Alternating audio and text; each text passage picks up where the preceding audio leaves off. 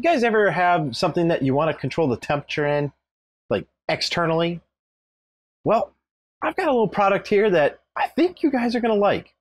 Coming up next, right here on Better Biomed.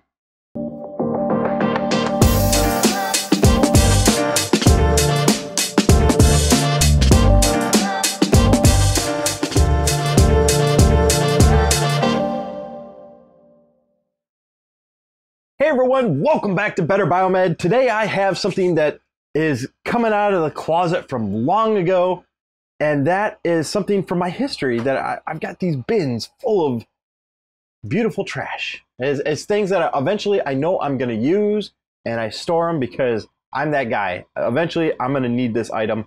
I store it, and then today's that day, because if you can hear in the background, I have a fan running, and that's because I have an English Bulldog.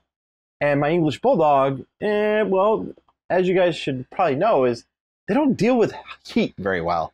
And although this is climate controlled, this garage, it still doesn't change the fact that she likes a cool breeze on her every once in a while, especially when the temperature gets above like 82 degrees.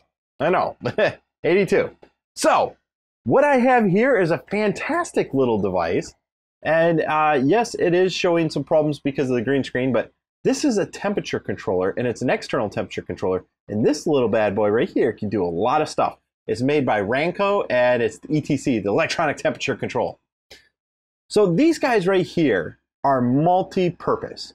This can either control a heating cycle, or it can control a cooling cycle, or it can control both. Now, this particular one I used for a 120 volt hot tub back in the day.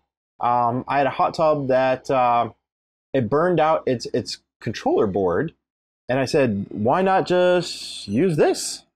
So this guy has a little temperature probe that comes out the top.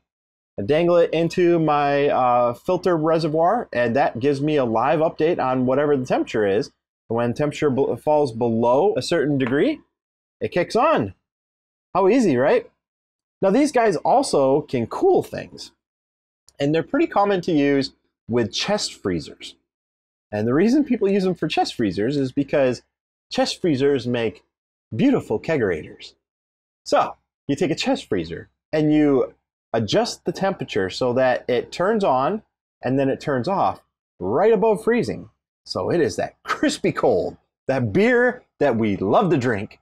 And I myself used to brew lots of beer. I partook, but not anymore, not so much. I still have my climate controller though, and it still probably works absolutely fine. I believe that this guy can switch either 30 amps or 50 amps. It's like a lot. It's crazy.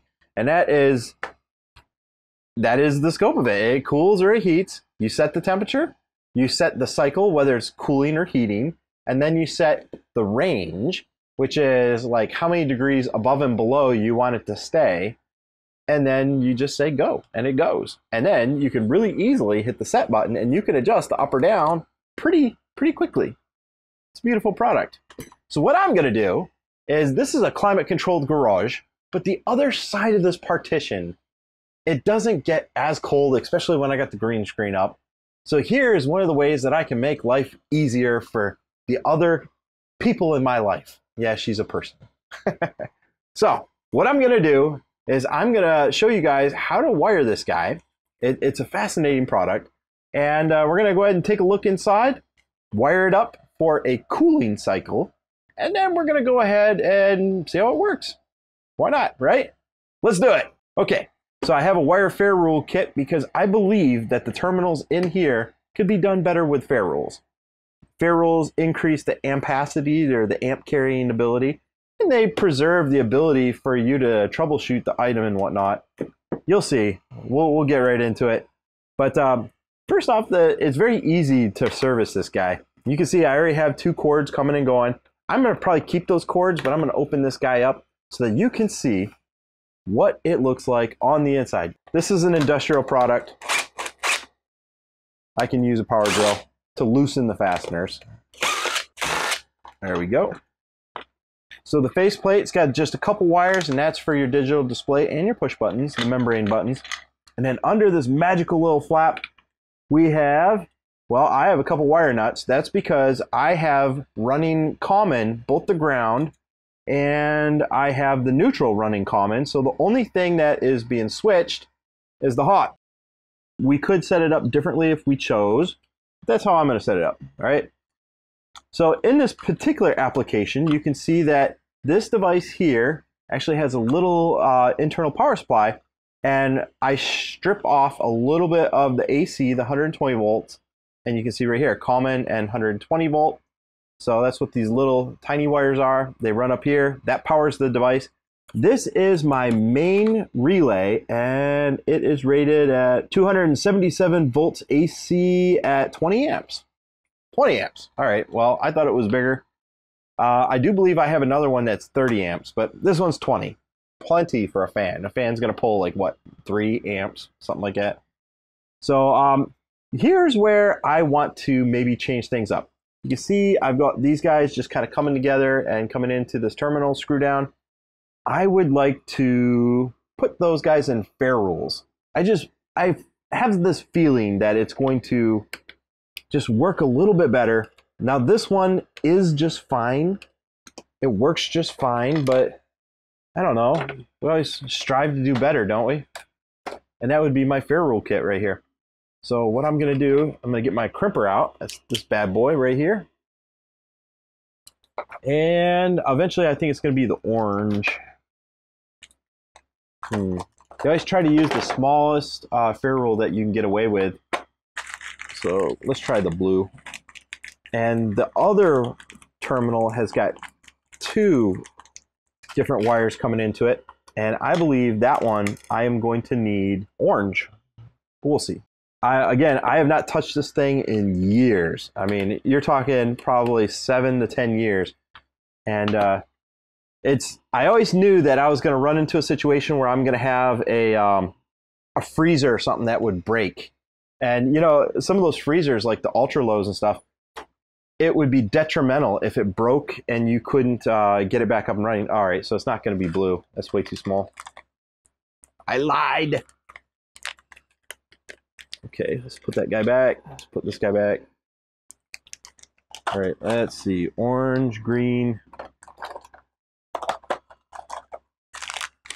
Okay, so these are by gauge, and the orange is going to be 12 gauge, which that should definitely do it for me. So the way these fair rules work is you strip back the wire, and then this guy here will slide down the wire so that the insulation comes all the way up in the plastic cone. Then we take this fancy little crimper right here, stick it over the fair rule, and we give it a crush. And there we go.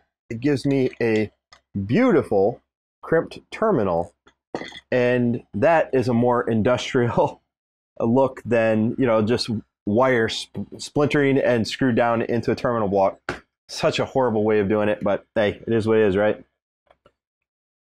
So let's see. I'm going to go ahead and put these guys back. So this is the normally open.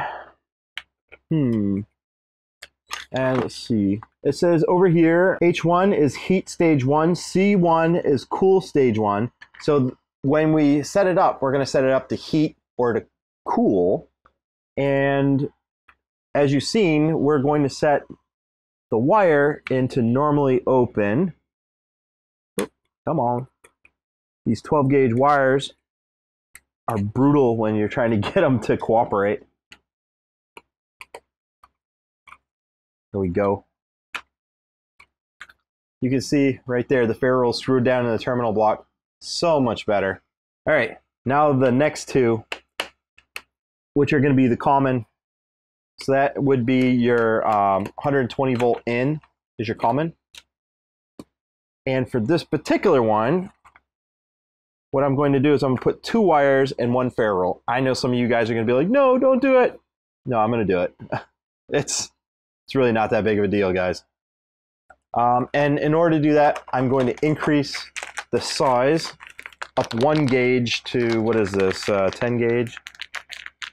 What's green? Yeah, 10 gauge. Green here. And for these, I'm going to make sure that they're togetherness.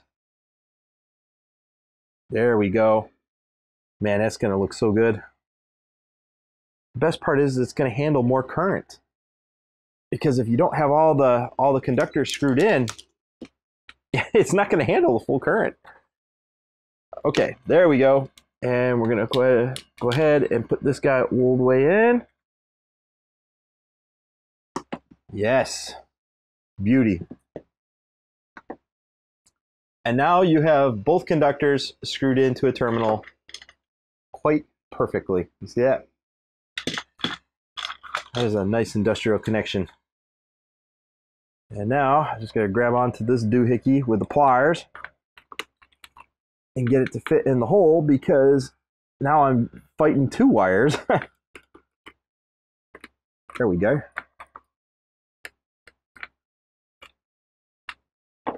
Loosen up that terminal block.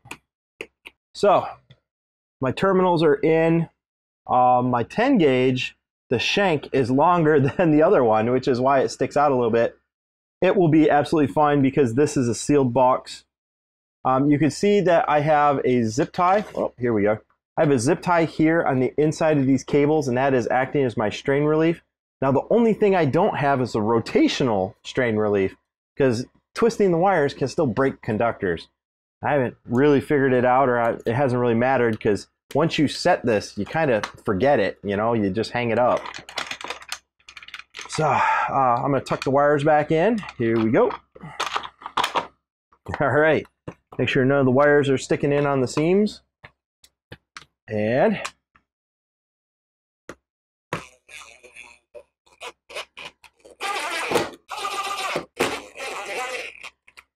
but we're not done. We are definitely not done. Okay, so we got the main body done. Now, one of the things I want to do is I want to change out this guy right here. Okay, this guy, I don't know. I don't like him for some reason. That I just don't trust it. So what we're going to do is we're going to trim this guy back. And I have a female medical grade plug here, and I have a male medical grade plug. So we're going to strip back the insulation on this guy a little bit.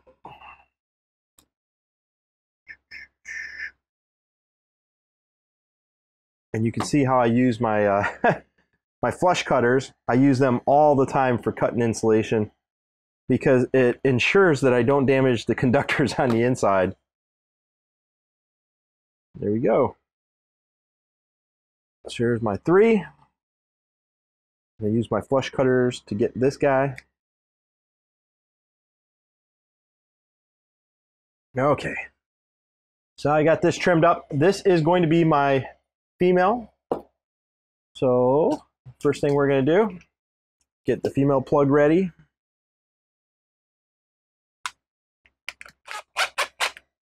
All right. Let's do it up. Now this is an extra thick gauge, if you can't tell. It is every bit of 12 gauge. There we go. I'm just going to pull it up the cord a little bit. Now, remember, when you're doing cords, it's always the best practice to leave your ground as the longest of the three conductors. Because of that, we're going to go ahead and trim back, let's say, 1/4 of an inch on the hot and the neutral. And I'm going to strip those back. You can see I have a variety of different wire strippers, and you're probably curious like why I resort to these old school ones. For some reason, I have more control with these ones here. Like I can get all the way down to like 24, 26 gauge wire, all the way up to, I mean, you can do some really thick, like 1/0 gauge, stripping them back with these just by snipping around the perimeter. These are easily some of my favorite wire cutters, and that's why I resort to them. So I know I've got all these latest and greatest like versions of wire cutters, but for like doing plugs, I don't know. Whenever I deal with electrical cable, I like going back to these. Okay, so I'm going to give them a little bit of a twist, keep all the inner conductors together.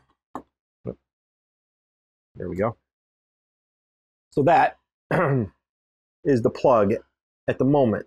All right, so my ground, which is appearing black, the ground is the longer one. Trust me, it's green, guys.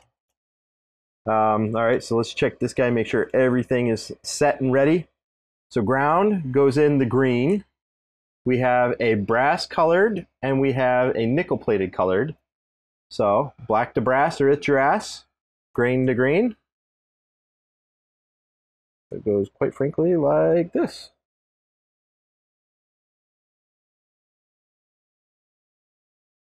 What I'm going to do is hold it like that while I tighten them down.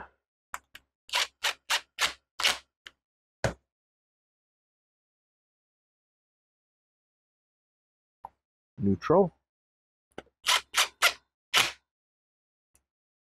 Ground. And then I have my stubby to which I will check the tension. Yeah. This is really the crush where you crush the copper conductors. There we go. Okay, and for the green, all we do is kind of bend it a little bit, like so. And the other two conductors are straight. Yeah. And we're ready. That one is definitely green, trust me, guys. Okay, let's go ahead and pull this guy up. Okay, when it's fully seated on these Hubble brand, there's a little notch. Once the notch is made it up, that's when we'll take the hand driver. Again, since these are plastic threads, these ones here are all done by hand. So that's my female. Actually, let's go ahead and do these ones with the drill. Notice how I'm going back and forth. It gives me retention right here. That's your yank guard. All right, and the supply, I don't know if I need it this long. I guess it's better to have longer than shorter, right? It is what it is. Okay, so here is my hospital grade. Oh, man.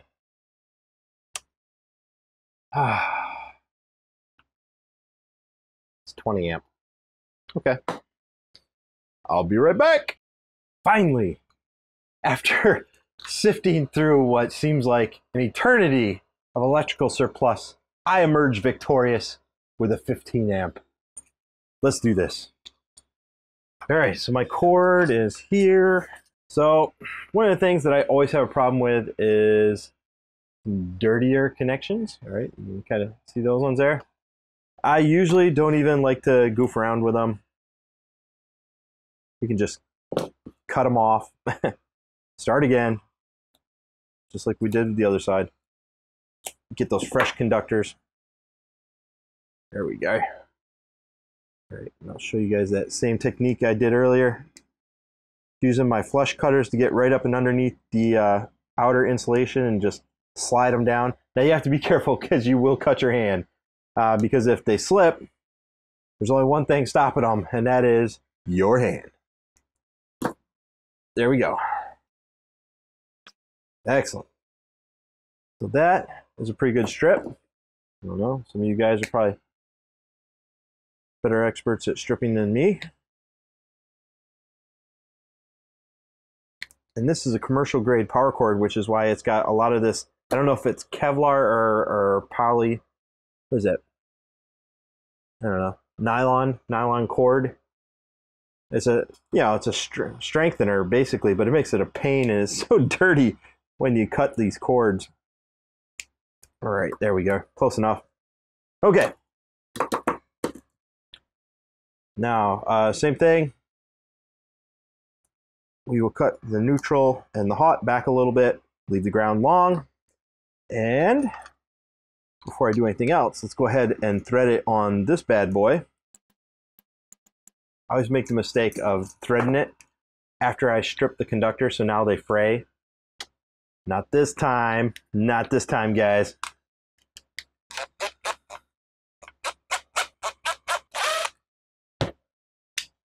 There we go. That's good enough for government work. Let's go ahead and thread it through. All right, excellent. Now, I understand this cord is dirty as hell. That's life, right? Life of an electrical cord. So I don't need to hear the comments on that's dirty. I get it. It is.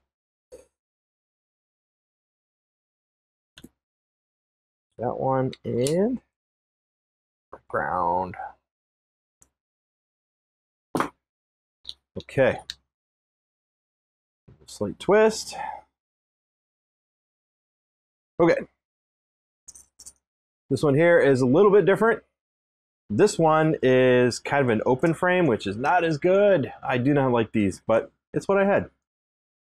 Open frame, you just got to be a little more careful. The other ones that have the cavities, which you push the wire in, like this one right here, these ones are much, much better.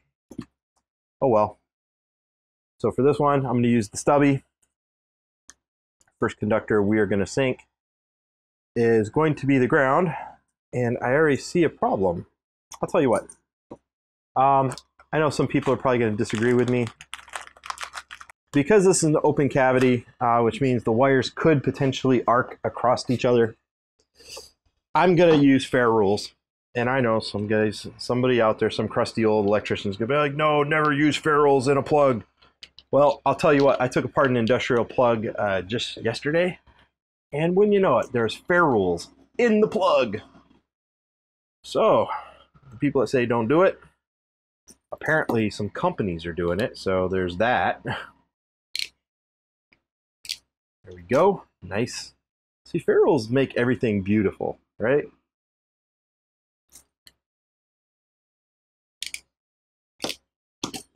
Nice professional connections.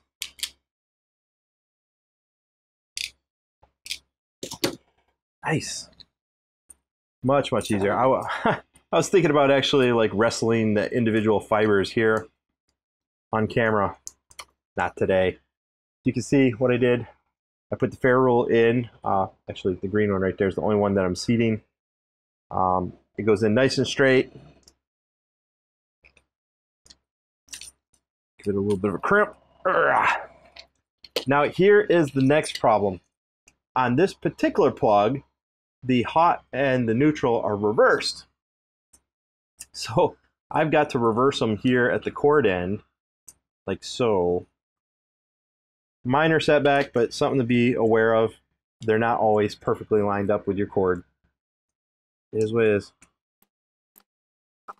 There you go. Remember the wiring code? Black to brass or get your ass. That's right. Hot goes to brass, which is black. There you go. All right. Next, we are going to curve over that neutral. Put it in the pocket. Come on. There we are. Man, look at it. It's such a nice looking plug with those ferrules. I already know somebody's going to like rip me in the comments. Oh, that's such a fire hazard. No. I already know. Some of you guys are just jerks in the comments, man. All right. So now I got them all in. Let's check them for tension one more time. Here we go. Here we go. All right. Oh, let's get that inner sleeve. And then we are ready to test this guy and program it. Okay. So for this particular one, it lines up a very special way.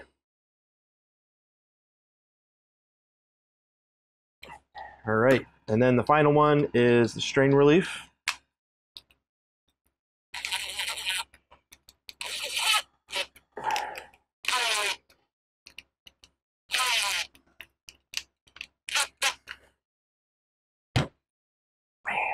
Yes. Okay. This guy is ready to go. I will go ahead and plug it in. Whoa, what a mess I made on my desktop. Let's go ahead and plug it in and let's see what catches fire. Hopefully nothing, right? Hopefully nothing. Okay. Diff 1, S2. You heard it clickety clack. That is because it needs some love. It is currently set for heating. It's only at 82. Let's see, if I remember correctly, we hold this bad boy down. Differential 2. Okay, C1, that's cool 1. So we want it to cool, set. And temperature 82. I want to set the, let's say anything above 82, we kick the fan on. Fahrenheit, switch 1, 80 degrees, 2. Okay, we are technically ready. So right now, the female side right here should be energized. All right. Let's plug this guy in. Okay, our fan is on. And we have fan. So let's go ahead and let's set it.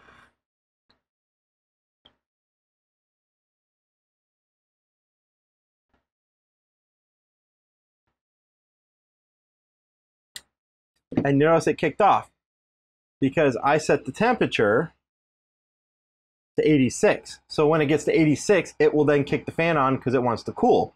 Now, where it says C1 right here, that's cooling cycle 1, I can actually change that to H, which means when it gets down to a certain temperature, it will close the relay from normally open and it will try to engage a heating element of some sort. Mind you, you have 20 amps worth of switching here, which means we could do a lot of stuff with this guy. Now you can use this to help cool your computer. You can use it to help cool a room. You can set it for a fan to kick on a fan if things get too hot for your pets, which is what I'm doing. So it's very versatile. So let's go ahead, let's take it down. What do you think? 82, set differential 2. Okay, it should be set and it should click to that guy right there. I don't remember the exact combination.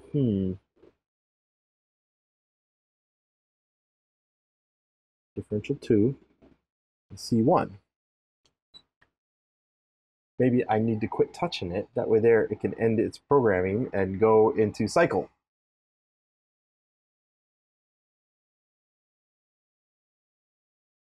Do you think I should set it for cooler? Yep. Okay. My differential wasn't set wide enough. So if I set it to 80 degrees, that means that anything that is not 80 degrees, it's going to kick it on until it gets down to 80 degrees, which we can do right here. Let's see. Where is my thermostat? It's under all this mess. Okay, this guy right here. Right above me is the air conditioner. Now watch, it's at 82. I'm gonna stick it right up here in the air conditioner. And you should see that guy drop off. There it goes. And notice how it clicks off. How cool is that, huh? So here we go. I'm gonna take it out. Now I've got temperature probe here in my hand. And I'm gonna treat it just like the room is warming back up.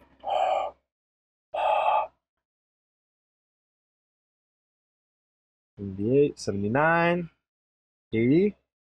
Remember, there's a 2-degree differential. 81. It's got to get to 82.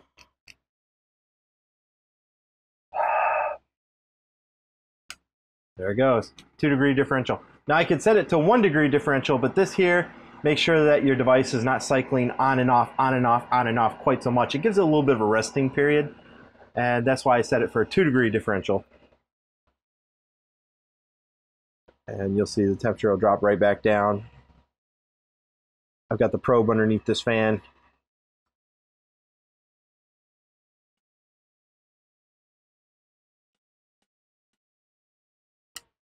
There you go. So now I have a temperature controlled 15 amp, 120 volt outlet you can use for whatever you want, which means you could use it to control a refrigerator that's misbehaving. You could use it to control a water heater. You could use it to control a fan. You can do a lot of stuff with this, but I used it myself previously for a hot tub. Go figure. And it worked beautifully, by the way. So, guys, that is a temperature controller. This is Ranco ETC. That's electronic temperature control. You can find these guys all over the place. I think they're still on Amazon. But mind you, there's different types of probes. So get the one with the correct temperature variance for the right type of probe. You'll be all set. All right, guys. Thanks for watching. Hope you like this video.